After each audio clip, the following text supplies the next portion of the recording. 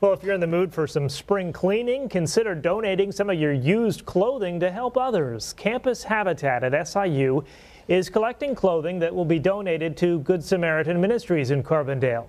Organizer Chris Bacon says this is the perfect time of year to share something you don't need. In a few days, the group has already collected several boxes of clothing.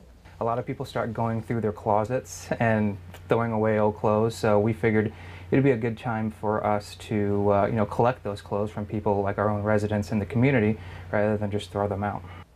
The clothing drive runs through the end of the month. There are 4 locations where you can donate, all in Carbondale, or you can also head to campushabitat.com for more information.